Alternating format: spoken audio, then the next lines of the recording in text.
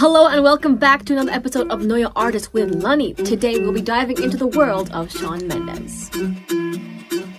Shawn Mendes' career started on YouTube and Vine. I don't know about you, but like I am a Vine girly. And I remember this. He used to post like 6-second clips of like him singing covers of Justin Bieber and Ed Sheeran. And they blew up and like attracted the attention of record labels. And the rest is history.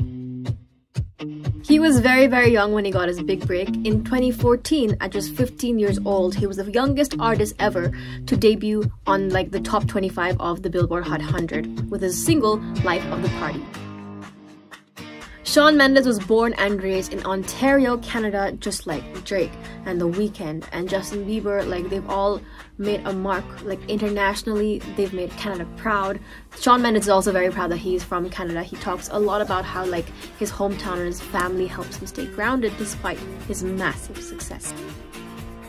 Not only is Shawn Mendes just like a stunning hunk of a man, like a singer, a great performer, a fashion icon, like literally one of the best looking guys on the face of the planet. He also writes his own songs because he's just that talented, and he like uses his personal experience to draw from, and it's so relatable and we all love him so much.